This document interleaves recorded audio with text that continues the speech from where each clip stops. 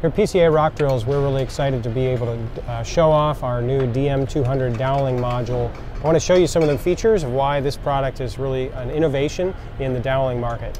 Really one of the most unique aspects of PCA tools and why you would want to look at a PCA rock drill is that we are hydraulically powered, and with our hydraulics connections to an excavator mounted system or a skid steer mounted system, you're going to just get a whole lot more power out of it and drill a lot faster. So let me show you a few features and why we think this is really the best option. If you can mount a drill, this is the drill to mount. We've tested this in our hydraulics. We have a 1 5/8 bit in concrete. This is how far you can drill at least 1 foot in under 20 seconds. So here we're showing 3 carriages lined up as if they were on a gang rig. We're gang drilling. This shows also the wear mats installed, so instead of having some kind of stopper ledge in the attachment itself, they're built right into this, so you can just hit up against the side of the slab and bolts right through this assembly. So that's easy. Come on over here, look down inside.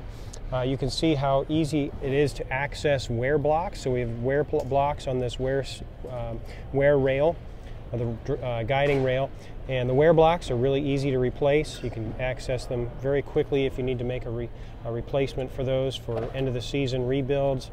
And then your adjustment rods, again, easy access right up on top. And then as you can see on these handles, come on over here to see right in here, if you need to access these, you can get in just as easily accessing your steel right there. So we're excited about the simplicity of the system, the clean lines, how easy it's going to be for you as our customers to be able to use the features here.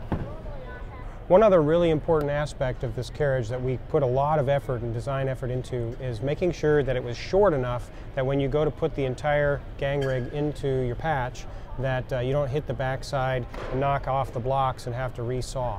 And so the distance, the length of this is substantially less than the competition. So we have a 4-foot patch here, as you can see by the 4 rulers, and this distance is about 7 inches to the back side. So you have a full 7-inch gap, 6 to 7 inch gap with the rubber mat on the front as you're coming into the patch to make sure you clear everything on the back.